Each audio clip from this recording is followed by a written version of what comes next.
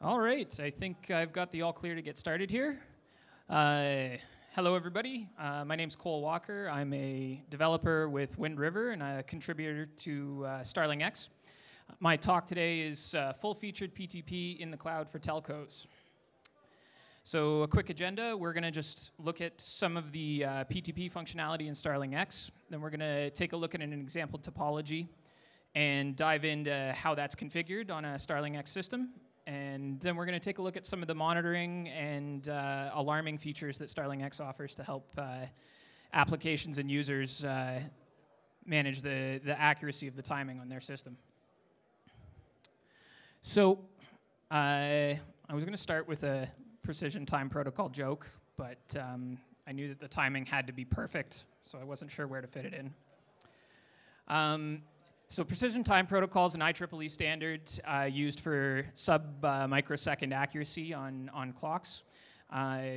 It's really useful for edge cloud applications because it can be run on generic hardware. It provides a best master clock algorithm that allows for a degree of redundancy and failover if clock sources are lost, and there's very low bandwidth requirements. In specific 5G applications, the sub-microsecond accuracy is essential for smooth handoffs between different cell sites. And there's a movement in the 5G space towards open RAN deployments, which the off-the-shelf hardware is very useful for. And specifically, some of the good features that Starling X helps out with is it supports TGM, TBC, and ordinary clock types, which are all different types of PTP clocks. And Starling X also uses its collect-D tool to set various parameters that are expected in PTP messages, something that the open source Linux PTP project doesn't provide on its own, but we're going to get into that a little more. So there's a lot going on in this topology here. We're going to break it down over the next few slides and kind of build it back up. But what you're looking at is a Starling X simplex all-in-one node with 2 NICs. And there's a whole bunch of different components going on here that are related to how you keep the system timing in sync. So in Starling X, the core of the PTP work all comes from the Linux PTP project, and that there's a number of programs in there that work together. There's TS2PHC, which is used to pull timing information from GNSS timestamps. So you connect an antenna into your NIC, and you're able to use that as a primary reference time clock. PHC2sys, which is used to synchronize the actual system time on your device from the NIC itself. And then PTP4L, which is used to distribute timing information over the network so that other nodes in the area can receive accurate timing from your master node in this case. So what Starling X provides is various CLIs for configuring all of these services, along with monitoring and alarming, as well as a REST API that containerized applications can query to learn about the sync state of the system. So let's walk through how we would set up PTP on a Starling X node. In this case, we're going to be configuring a TGM, so a grandmaster node that would be serving time to other nodes in its area. So the first step, we've got a GNSS antenna on the right side there that's plugged into NIC number 2. So there's going to be timestamps coming in from that, and we're going to use the TS2PHC application to read those timestamps and synchronize the PHCs, which are the primary hardware clocks. In this case, each NIC has one primary hardware clock. You can see on the bottom here, I've got configuration examples as to how this would be done via Starling X CLIs. I'm not going to go into great detail on how that works, but at a high level, for all of these services, you create an instance of the specific instance type. You add various parameters, which would be things that you would read from the man page for TS2PHC. You would supply whatever parameters you're planning on using. Then you would assign interfaces on the NICs that you want to associate to that instance. And then you would map that instance to a host. So on a multi-node system, for example, you could have different configurations per node, and that's often necessary in some more complicated deployments. So now that we've got timestamps coming in from GPS, and the physical hardware clocks on each NIC are now synced to that. So they're reading the same time as the GNSS signal that comes in. The next thing we want to do is frequency lock those NICs together. And in this example, this is an Intel E810 NIC, would be one of the types of hardware that supports this. So they have SMA ports that can be connected from one NIC to another, and you can daisy chain them across multiple NICs. And in Starling X, you configure a clock instance type, and that allows you to transmit a 1 pulse per second signal from, in this example, from NIC 2 over to NIC 1. And that makes sure that the PHCs on each NIC are going tick-tock at exactly the same frequency and are locked in with each other. That's going to help make sure that the timing is as accurate as possible. So once we've got the GNSS signal coming in, the NIC's frequency locked, the next step is, of course, to set the system clock, which is what most applications running on the system are going to actually care about. So in this case, we're going to use PHC2sys, which is very simple. We would just provide it with which of the primary hardware clocks, which of the PHCs we want to pull the time from. And PHC2sys takes that and just disciplines the system clock to keep it locked to that. So now we've got a system clock that's completely locked in with the PHC, which is completely locked in with the GNSS signal. And we can move on to actually deploying PTP4L, which is the PTP part that we're here to talk about. So once we have all that, now we've added a whole bunch to the diagram here. You can see each NIC has several ports on it that are all connected to downstream nodes.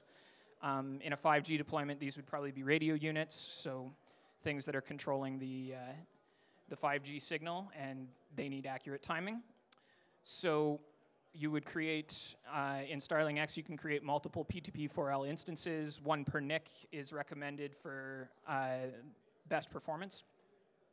And you can provide whatever parameters you need. PTP4L is highly tunable, so it depends on your environment as to how exactly you would set up and configure those.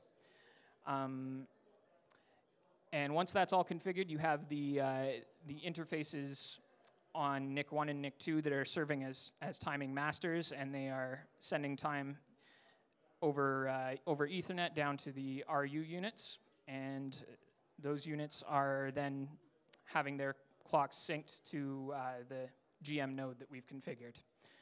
Each of the downstream nodes would need some of its own PTP configuration, so they would need to be running their own PTP4L instance. If they were Starling X nodes, you'd do that in the same way, as well as a PHC2sys instance to ensure that their system time is synced and accurate.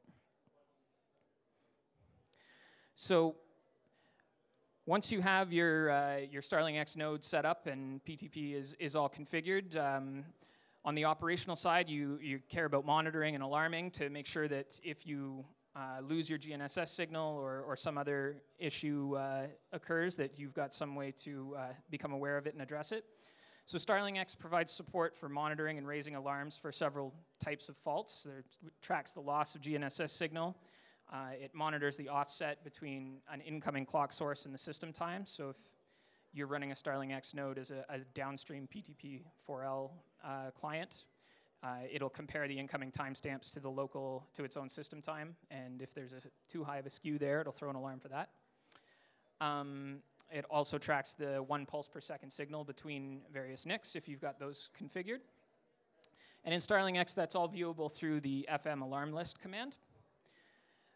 And these alarms are all great and useful, but they're definitely more of kind of systems administration and operations focused. They're not, that information isn't available that way to, say, containerized applications that are running on Starling X. So for that, we have a containerized application called PTP notification. And this is used to provide alerts and updates to containerized applications running on Kubernetes in Starling X. And, sorry. It runs as a system-managed application, so it is basically as simple as just uploading a tarball in Starling X and telling the system to apply it. And once that starts up, it tracks the PTP state in the same manner that I described with the alarming before. But it provides a REST API for user applications that they can query to get all of that same information.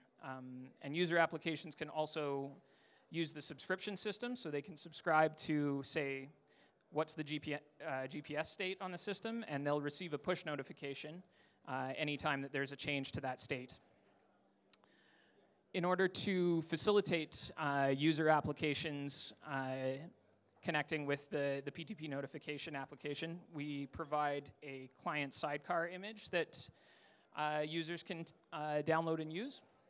So when they download the notification client container and deploy it as a sidecar alongside their application, it provides a very simple REST API that saves them from having to implement it themselves. So their application can just make some basic GET requests to set up a subscription or to query any of the system timing states on demand, however they choose to use it. So you can kind of have both approaches where you're able to receive push notifications if there's a change in the state, but also maybe on first-time startup, you want your application to run a bunch of GET requests to get all the immediate states of the timing on the system. And that's mainly important, especially in 5G applications, so that things like radio units can decide if the timing has degraded, do they need to stop their operation, do they need to hand off to another radio, things like that. So future work, there's a lot of ongoing development related to PTP and Starling X.